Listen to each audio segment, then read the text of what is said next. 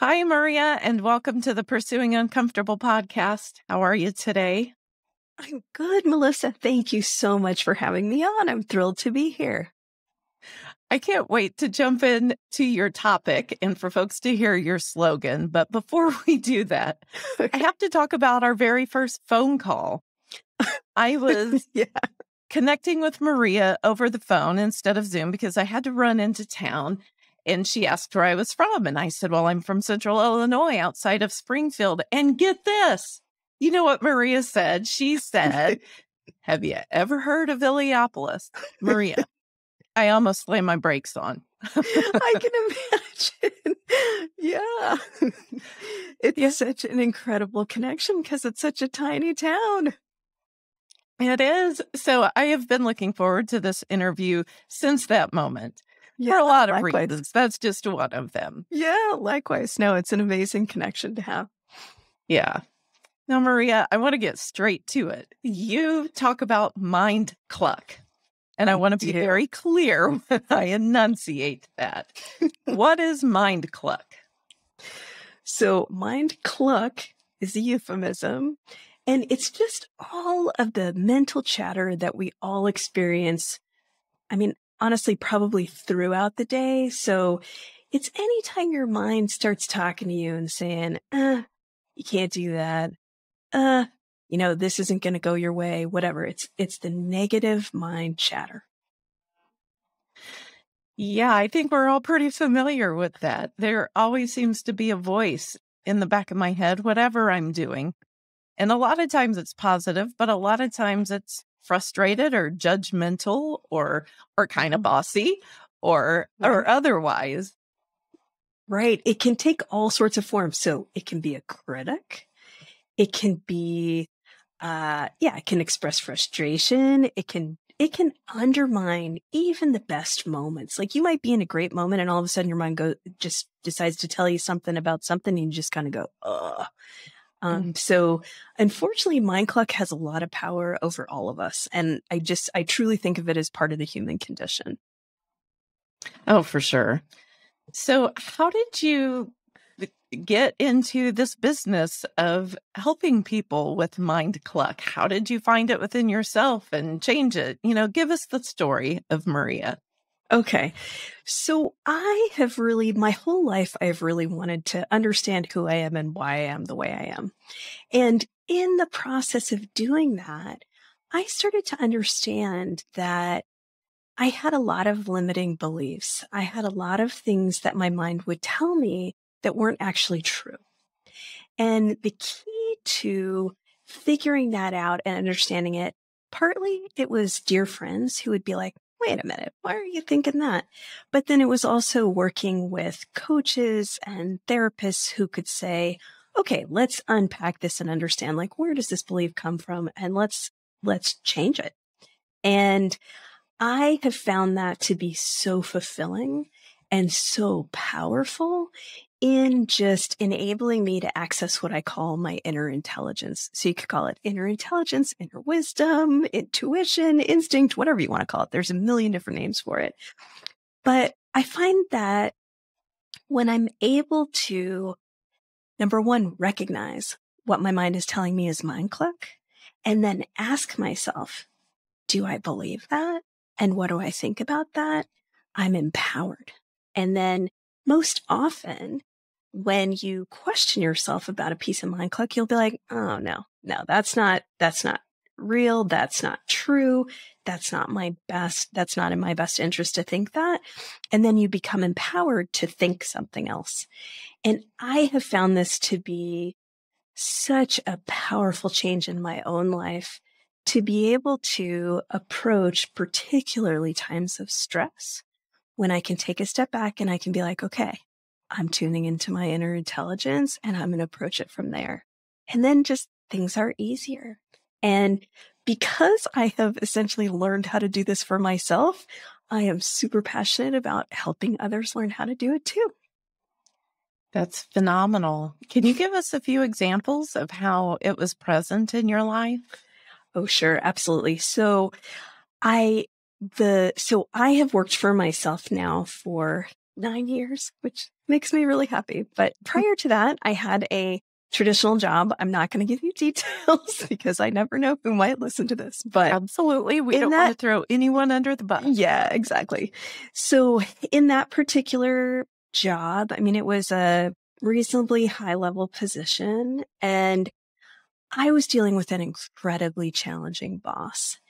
And I kept trying to contort myself to try and figure out how to make this situation better because it was a good job. I was well matched for what I was doing, but this person just kept essentially tripping me and making things much more challenging than they needed to be. And the messages that my mind was giving me was, what are you doing wrong? Why can't you get along? Why aren't you better at navigating this?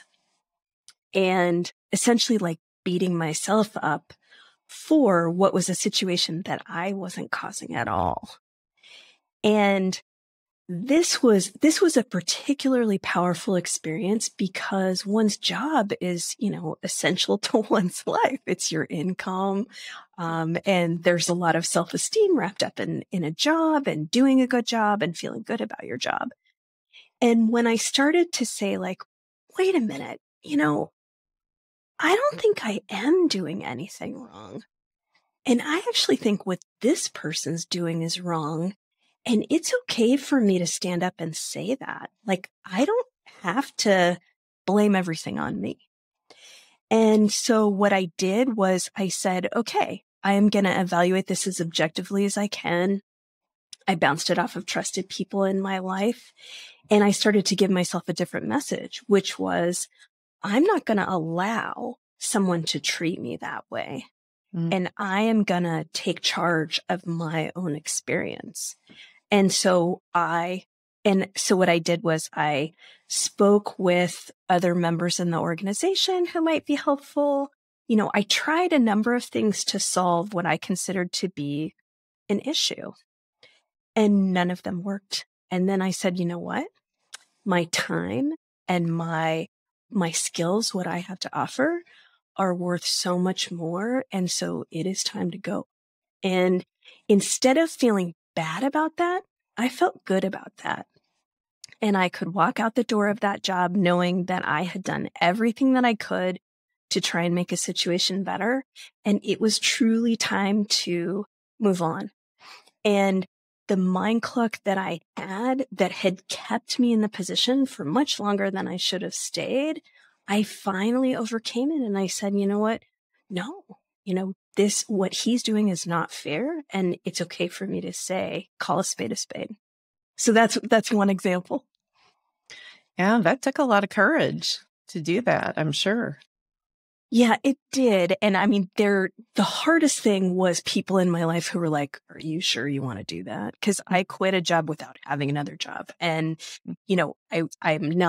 I'm not out here preaching like, go ahead and quit your job if you hate your job. What I am preaching is really listen to. So number one, like listen to what your voices are telling, what your mind is telling you, and then decide like, is it true? Is it not true? Is it steering you in a particular direction that might actually serve you well? And then take a deep breath and truly ask yourself, what do you think? It's so often that we go through our days really kind of paying attention to other people's opinions or societal norms, as opposed to truly tuning in and saying, what do I really think and feel about this particular situation? And I think anytime you can really connect with that inner wisdom, you're going to have the right answer every time. Mm. Or at least be a heck of a lot closer than you were before. Absolutely. And, not that you can't, like, you're still going to question things. I mean, that's also the nature of being human, is to be like, well, am I right about this? Am I misinterpreting this in some way? But I think that we all have that really strong gut sense. It can just be hard to tune into it because we all have so many things coming at us all the time, particularly in today's society. So whether it's stuff you watch, read, listen to, social media, other people's opinions, etc., to be able to actually close that out and really say, what do I think? And value that, it's tremendously empowering. As a parent, I think that's a constant struggle that we have. Am I a good mom? Or for guys, am I a good dad? Am I a good spouse? Could I be doing better? Well, of course we could all be doing better, but that's not the point, to be perfect at what we're doing. And golly, I know so many times I've laid awake at night in my bed and thought, am I giving my kid the foundation that he needs? Am I allowing him the independence he needs? Am I giving him too much independence? There are all of these voices. And boy, to get those out of your head would be a powerful, powerful transformation. Yeah, I mean, so there are a number of ways to start to work with your mind cluck to figure out, is this something you're going to really tune into and listen to, or is this something you're going to let sort of float by you? Like, think of it as you put it on a cloud and the cloud floats by, or put it on like a stock ticker tape and the ticker tape goes by. So I think always the first thing you've got to ask yourself, first thing you got to do is actually even be aware that a thought is mind cluck. And that can be a really big challenge. So how do we do that? Yeah. So the next time that your mind says something to you and it makes you feel something, probably something negative, it makes you tense up a little bit. And this could be subtle. You might get a little feeling in your stomach. You might just feel a little tense. And then the first thing to do is to say, oh, wait a minute. Is that mind cluck? And then if you think it is, then I always think the first question to ask is it true? Because I think so often mind cluck actually isn't true. And I mean true in terms of facts. So is it, is it yes? Is it no? And not in between, like really being very discriminating about whether or not what your mind is telling you is true. Next thing you can ask yourself is, does this thought actually serve me well? What is the point of this thought? So often what mind cluck is about is it's about protecting ourselves. So our mind says, okay, right now you're safe, you're warm, you're fed, you're, whatever. For people who are, obviously there are people who are not in that situation. That's a different thing. So we're not addressing that at this moment.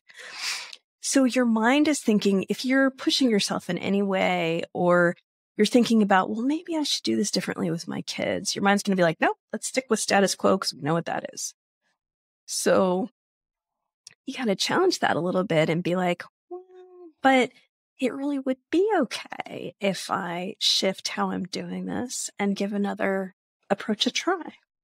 So some of it is also just about being really gentle with yourself and not just immediately believing what your mind tells you, which on some level I realize sounds a little nuts, but it really is worth questioning. Another example of that, how it's played out in my life, a few summers ago, I had in my mind the seed of a book, and I wanted to write this book. And I thought, who am I to write a book? Who's going to want to buy this? You got to promote it.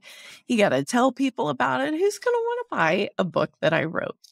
And I was sharing this with a friend of mine. We were sitting on my front porch, and, it's hard to beat a good front porch conversation. Absolutely. And she looked at me and she said, why wouldn't you? Who are you not to do that? Yeah. And that really caused me to pivot my mindset and to think differently. Uh-huh. And I think sometimes just having that friend or that person who can speak the truth to us and challenge those thoughts can really go a long way. And, even developing that skill ourselves, even better. Yeah, absolutely. I mean, I think the people who are nearest and dearest to us who are not judgmental. You don't want to run Mindcluck by judgmental people. And we all know who judgmental people are in our lives. So you want to run Mindcluck by your nearest and dearest who are there to help you shine. And I think it can often be really easy for people who love us dearly and want to help us achieve what we want to achieve to be like, that's absolutely Mindcluck. Shut that down. Of course you should do that. You can also start to learn how to really do that for yourself. I think one of the great ways is to write. And if you just during the day or the next time you notice your mind telling you things where you're kind of like, I don't know what I think about this, write it down. Write it down, put it away, and then go back and look at it. And you might be like, oh my gosh, why am I telling myself that? It gives you another way to analyze it because it puts it outside of you as opposed to just floating around in your own mind. Another thing that somebody told me about, and I love this idea, is take whatever your mind is telling you and think about putting it on a t-shirt and wearing it. And then ask yourself, would you wear that t-shirt? And if you wouldn't, why not? And, so say your mind is telling you, you're a bad mom. Well, you're not going to walk around in a t-shirt saying I'm a bad mom. Number one, I'm sure it's not true. But number two, that it's just sort of ridiculous. So then you can be like, well, wait a minute, that's kind of ridiculous. So that's Mindcluck. What would I rather think? What message would I rather give myself? And, sometimes, especially when it comes to parenting and relationships, we feel like that standard is perfect. And if we're not perfect, then we have failed somehow. There's a lot of room and a lot of space between perfect and failure, whether it's in parenting, in relationships, or anything else in life. And I think a lot of times we just got to give ourselves the little grace that, one, we don't have to be perfect. I mean, if you're going to launch a rocket or if you're going to do neurosurgery, perfect is definitely the standard and the bar. Be perfect. But if you're not launching a rocket and if you're not doing neurosurgery, maybe perfect isn't the best standard. I mean, sure, shoot high, but also give yourself a little grace. Yeah, I mean, I think there's so much about separating yourself from societal norms. So from everything that's out in the media, whether it's social media or regular media, we get these ideas about what perfect is based on what we're influenced by, as opposed to what we really think. And anytime you're trying to work to someone else's standard, of course you're going to beat yourself up because it's not your standard. So recognizing that too and saying, okay, well, I know I want to be the very best that I can be as a parent in this job, in this relationship. What does that mean to me? Not what does it mean in society, but what does that mean to me? What does it mean that I choose to do? So really trying to shut out, I just call it noise, all of the noise that's around us all the time, because I really think that noise feeds Mindcluck. Oh my goodness. And there is so much noise in our culture today. There's an unbearable amount of noise. And that's another thing I think that for me, what really shifted was to say, okay, like I'm not going to pay attention to that noise anymore. And of course I still do. I'm human, but I'm much better at being like, oh, wait a minute. What do you really think about that? So a lot of it is just really starting to become aware of what's going on in your mind and is it what you really want to think? And if it isn't, why are you thinking that way? Does that track to some issue of self-esteem or some experience that you can shift how you look at it? And I think that Mindcluck comes in layers. So there can be a layer of Mindcluck where, you're just having a bad day and your mind's saying like, oh, everything's terrible and it's just going to be terrible. And like, you're not going to find a parking spot. You're not going to do this. You're not going to do that. That's all like surface layer. And I think for surface layer, you can do a quick exercise, shut that down right away. If you find that you keep having messages about self-esteem or about how you are in a relationship or how you are as a parent or how you are in a job, there can be deeper layers that are going on in there that track to limiting beliefs. And then for those, it's really great to work with a coach or a therapist to start to understand, like, what is that limiting belief? Where did it come from? What would you rather believe? And then you can actually rewire that neural pathway and change the belief. And that might sound very out there, but I've done it. It is wonderful and it's very possible. I have done that recently myself. I received a message early in my life from an authority figure that I couldn't sing. And the fact was, I just got really nervous when I tried. But I carried that belief with me my whole life. Now, I am never going to perform at Carnegie Hall. I don't necessarily have a beautiful voice, but I do have a voice that can sing. It can sing on key, and it can, carry a melody. Yeah. But I had to do a lot of work to change that belief. And it was important to me to do that.